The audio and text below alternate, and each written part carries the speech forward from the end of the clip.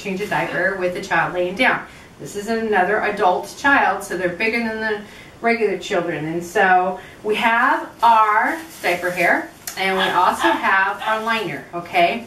And I want to show you a little bit different. So what we have to do is make sure, number one, their hands and arms are protected when we flip them over, okay? So you put your arm up like this. You let them know what you're doing, like, hi Jeff, ready to change your diaper? So let them know what you're doing. Don't just grab them and start, you know, flipping them around. Anyway, then you go ahead and turn them this way. Turn them toward you.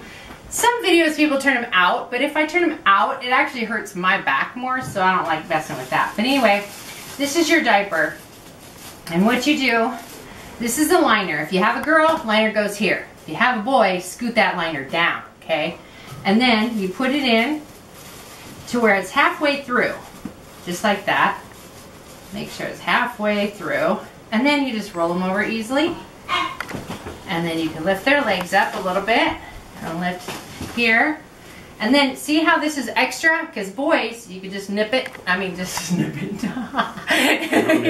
You could just tuck it in there. And then it works better that way for leakage. And then you go ahead and make sure everything's all secure. And you put it on here. And with these jeans on, I'm telling you. And right over here. Make sure it's tight. Oh man, I didn't make sure. I rolled you right. Over here. And just like that. So, that's the diaper changing for today.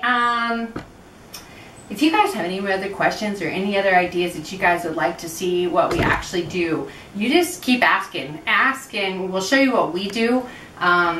But to be a certified HCA and all this, I would be wearing gloves. I'd be, you know, to use baby wipe. But these are our kids, right? So I just wanted to bring this to you today. And I guess that's it. So bye for now.